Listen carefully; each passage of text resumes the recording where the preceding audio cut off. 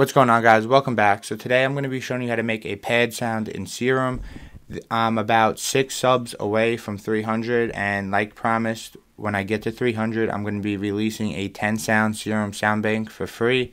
It's going to have multiple different types of sounds, plucks, pads, basses, stuff like that for multiple different genres. So right now for this pad, I feel like it could be used for almost anything, but it's got a hip hop or trap vibe to it. So this is what it sounds like.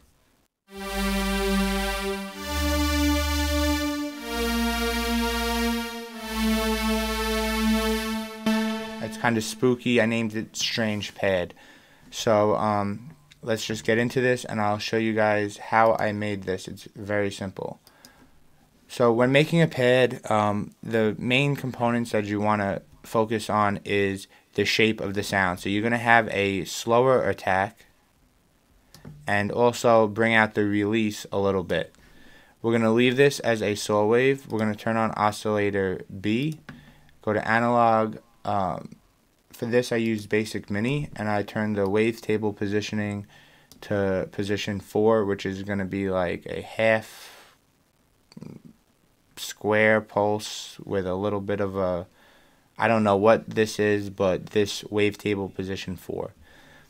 So we're going to bring in 8 voices for oscillator 1 and 6 voices for oscillator 2. I'm going to detune these to bring these actually in a little bit more, and I'm going to do the same thing for oscillator B. I'm going to turn this sub direct out and bring it down 1 or 2 octaves depending on how boomy it is. And I'm going to turn the noise on, pitch it up, bring the volume up a little bit.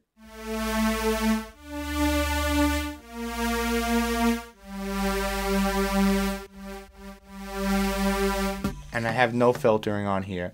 I'm also going to turn the distortion on, leave it on tube, and bring the drive up a little bit.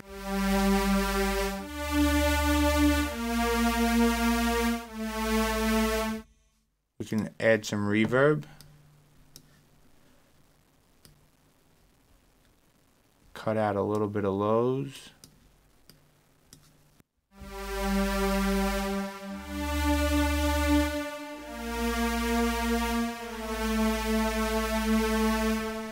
Alright guys, and that's it. I hope this video was helpful to you. If it was, subscribe. I'm so close to 300, and I'm going to be releasing the sound bank the day that I hit 300 subs. So thanks for watching, guys, and I'll see you next time.